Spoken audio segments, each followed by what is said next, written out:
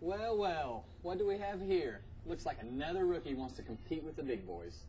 That's right. You better keep your eye open there because you'll be seeing me all day long. Mirror, sorry. maybe.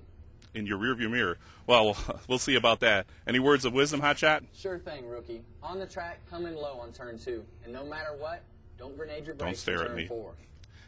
Thanks for the tip. Just remember me as I slingshot past you, you know? The car you're driving is tight. I'll give you that. I know your boys and your crew, and they won't let you down. Okay. I wish my car at home performed half as well as this one because the performance is my middle name. My recommendation is avoid gunk. Help keep your other car running at its best. Use Shell gasolines to stop gunky deposits from forming on your intake valves and fuel injectors. A clean engine can get optimum performance, kind of like if I were behind the wheel. Got it. Shell can help stop the engine gunk. Anything else? Yeah, one last thing. Look for my number 29 Shell car in the winner's circle. That's Right where here, Richard 29. Childress and I like to hang out after each race. Look at me when you're talking, Kevin. Thank you. Are all gasolines the same? At Shell, we're constantly testing to prove there is a difference.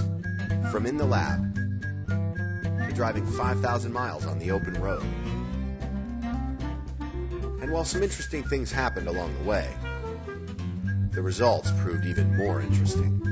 Low-quality discount gasolines can allow performance-robbing gunk to build up in your engine, while Shell gasolines stop gunky buildup, helping your car perform at its best.